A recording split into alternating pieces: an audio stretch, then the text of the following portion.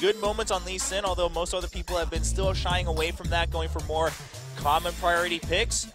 See if we can get that early lead in game number 3 as we jump into the final set. And this is, okay, so let's take a look at this. I mean, this is just straight up, hey, what's up? And there's the follow through.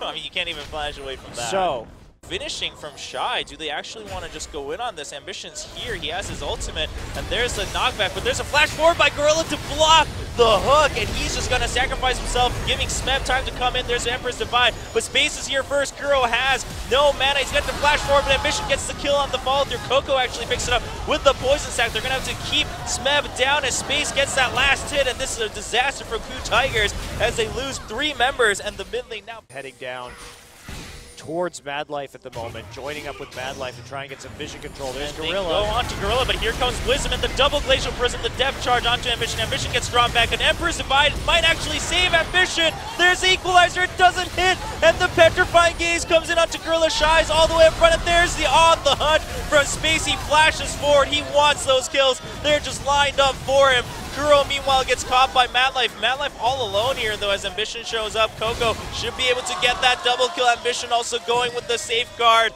Shy, does he have one more charge? No, it's not going to be too safe under that tower, but wow, the KOO Tigers not able to pick up the kill onto Ambition, used all their ultimates. And that is a 7-0 kill score now. And look at this, just walking through the ward, they don't care. It's 3 versus 5, or 4, as Mad Life just walks in, gets the hook onto Frey. The depth charge and the Glacial Prison onto 2 people, but Frey's not there for the damage. It's going to be 1 kill for KOO, 1 kill for Space, another one for Space. That one actually goes to Ambition, everyone just being friends.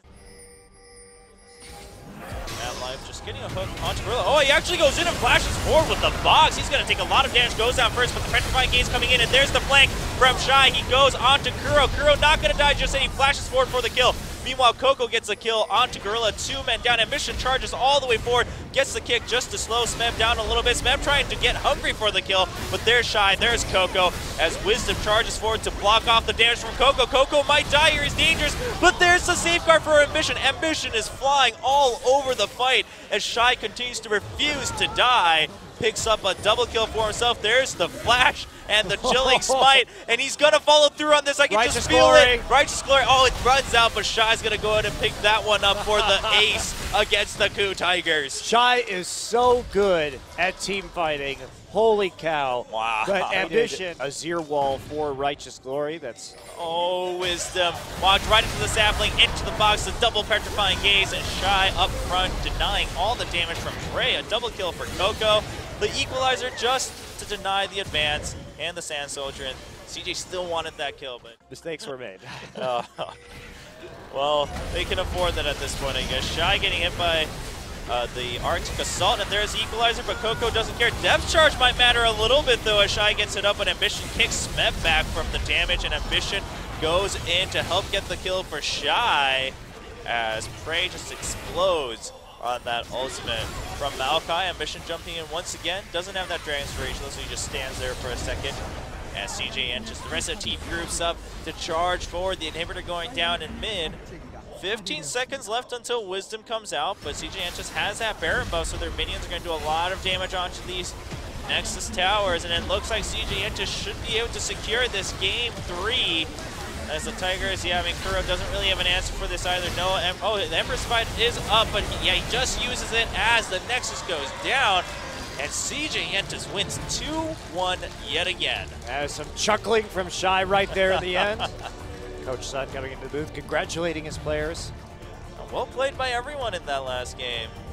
Healthy amounts of face slapping for encouragement. Mad Life looking a bit tired after that one, but well done by CJ Entus. And I'm glad to see Ambition playing Lee Sin, because it wouldn't be Korean League of Legends without some crazy Lee Sin mechanics, and he definitely did a good job that game. Tough loss for the Tigers, but they played so much better tonight than they have at any other point during the season. Yeah, yes. they got rocked in that last game, but game 1 and 2, they really did play very well. So that's an encouraging sign for them, because they have a lot of circuit points.